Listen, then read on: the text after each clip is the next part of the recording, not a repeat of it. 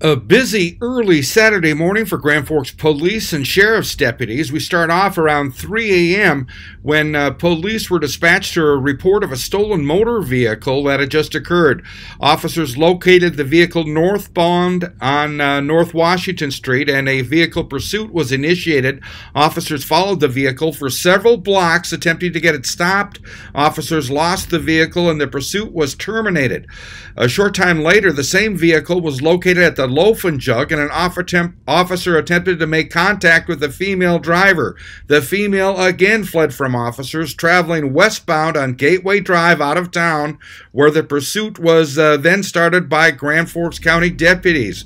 Deputies followed the vehicle out west past the airport, and I'm told by the Sheriff's Department the vehicle then turned north on the road to Kelly's Slough. Spike strips were used, and the driver was apprehended.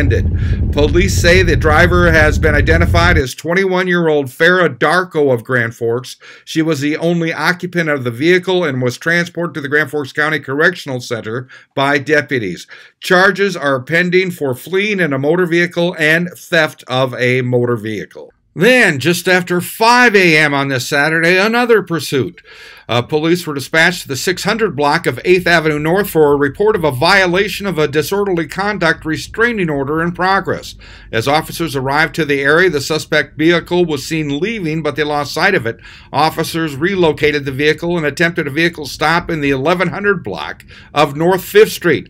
The vehicle pulled over for a short time, but the male driver, the lone occupant, refused to exit. The driver then fled at low speed and eventually stopped in the 800 block of Cherry Street. The driver, identified as 37-year-old Grand Forks resident Wesley Johannesson, was taken into custody without further incident.